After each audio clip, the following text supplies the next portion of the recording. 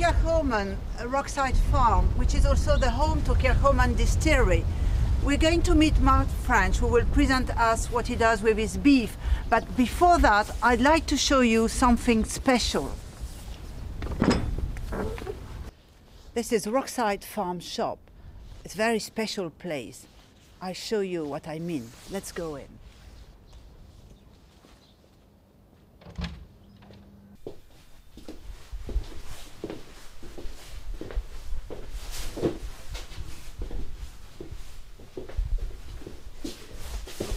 Isn't it a wonderful place? This shop is the most unusual shop you can find on Islay.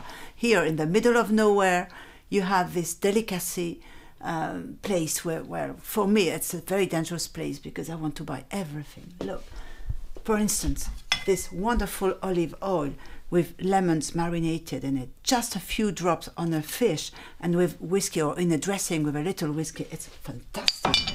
And everywhere we have these quince with cheese. That's a very good complement. Quince and whiskey, it's another great match. And also I've seen it's a milk toffee spread, not Weight Watcher, but you indulge yourself with that. It's fantastic. And also these little whiskey cakes. Some of them are made with an island single malt, and I've been told that it was Beaumont.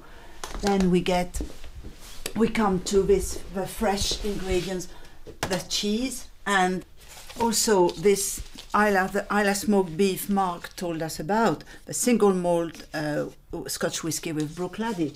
But he also does the smoked wild venison, smoked beef without whiskey, for those who wouldn't like whiskey, it's impossible, and the Scottish pastrami. That's absolutely fantastic. But now I'm really looking forward to do my shopping.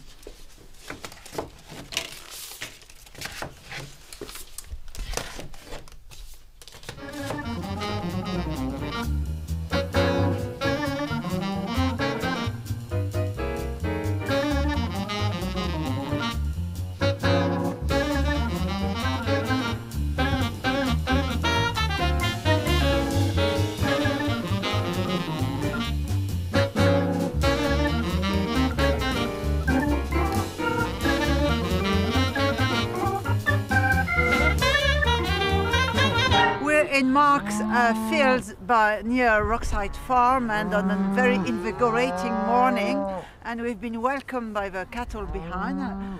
They're quite happy to see us. Mark, this cattle, is it Angus beef? Yeah, the majority of them are Aberdeen Angus cross cattle. We use an Angus bull, and we breed all our own replacements, so they're sort of almost three-quarter bred Angus cows. Yeah. And how many cattle do you have up here? Well, up here there's about total is about 300 head of cattle up here. And we've seen little calves, young calves with the some of them have got younger calves, mainly spring-born calves. So you told me that they would stay about 30 months on the farm altogether.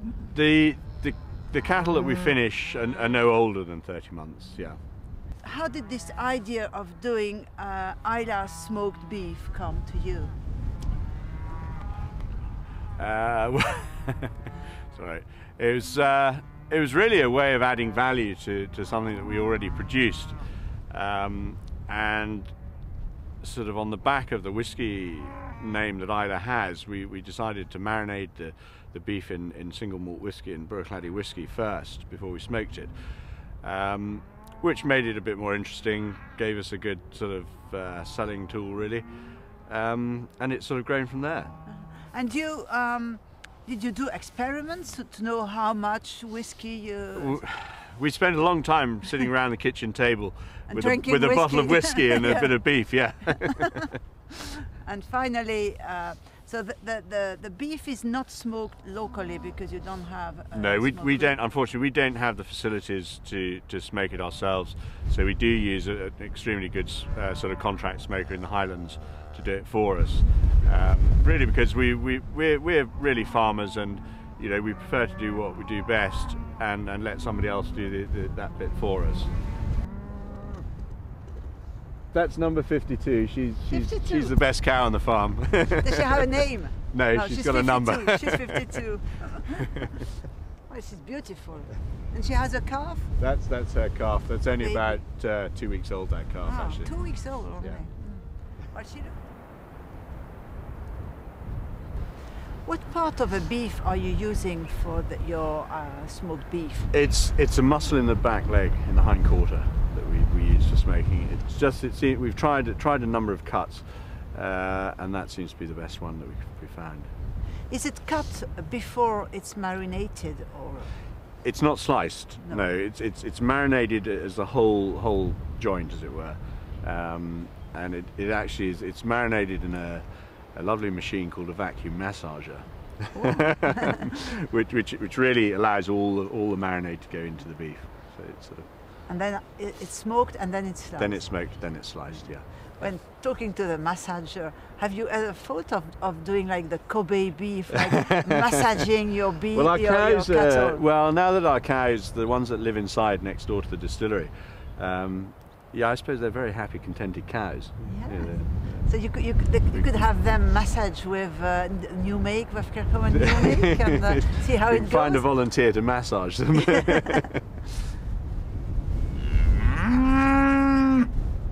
One of the reasons for building the distillery in the first place, or my idea of creating this farm distillery, was to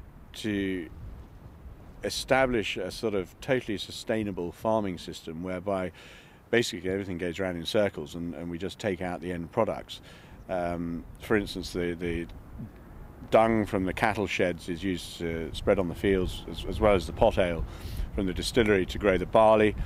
We grow the barley is then malted, obviously distilled, and then the draff, the byproducts from the distilling process, are then fed back to the cattle. And so we eventually create this sort of totally sustainable system where hopefully we can keep our inputs as low as possible, and at the same time, produce a fairly unique product. Yes, there's no waste, and no, everything's used. And people who come to a distillery, they buy the whiskey, and they can also buy the beef. Yeah. And have the whole experience. It's unique. Comes from yeah. Kirkham, and Yeah. that's great. Yeah. That's great. Yeah. But you also smoked.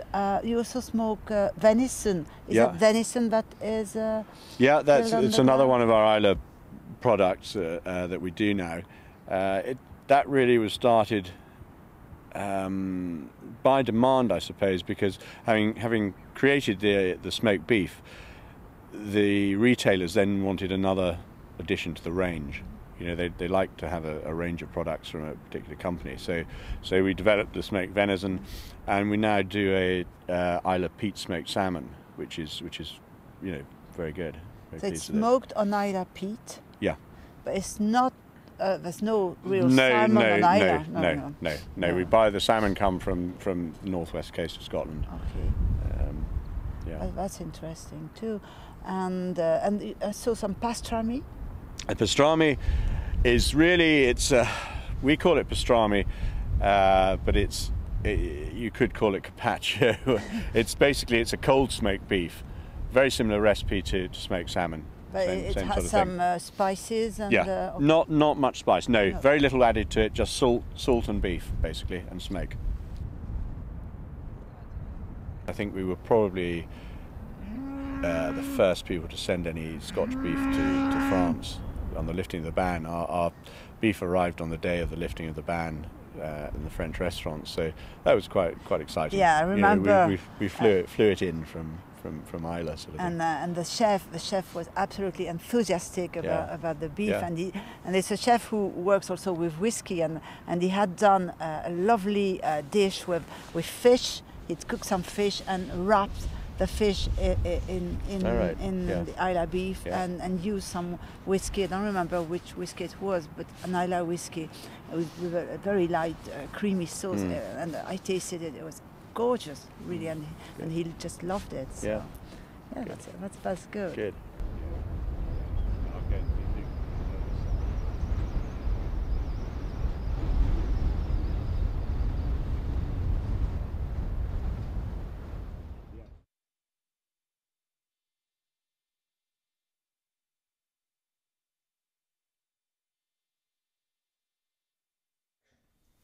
This is Islay beef marinated in single malt whiskey from Rockside Farm. We met Mark French the other day.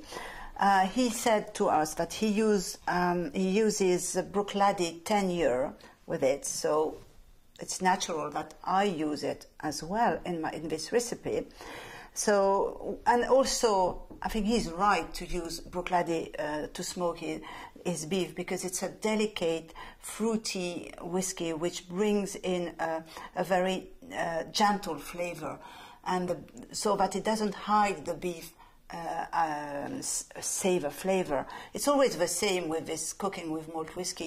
You really have to adjust your aromas. So what I've done, keep it simple. I would say more a summery or spring recipe than a wintry one.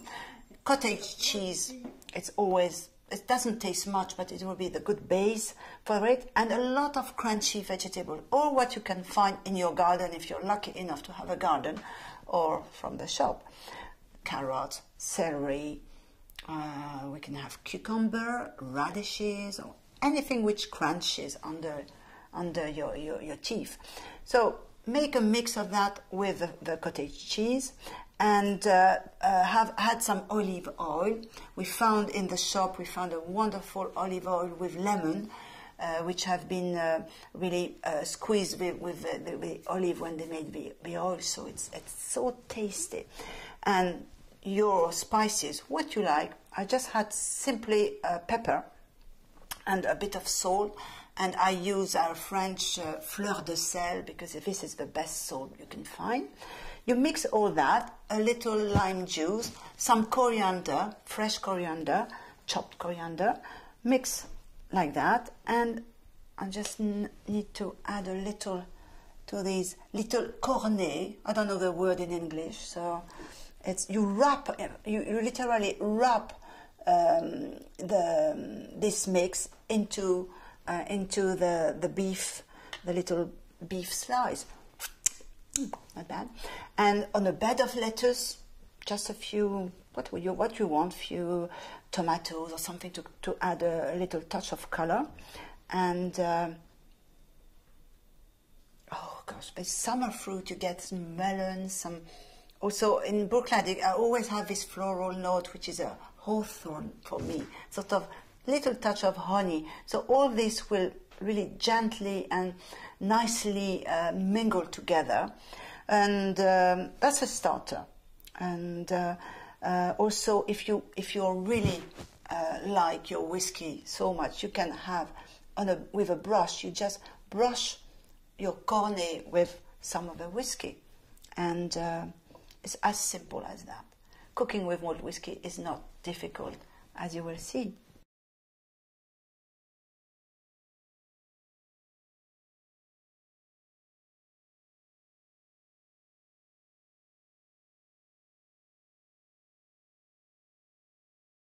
I'm using Bruichladdich 10-year-old, and well, you can see from the bottle that there's not much left, but don't think I've indulged myself in this bottle, but it would be more my camera crew. They really liked Bruichladdich, but they've left me just enough for the recipe.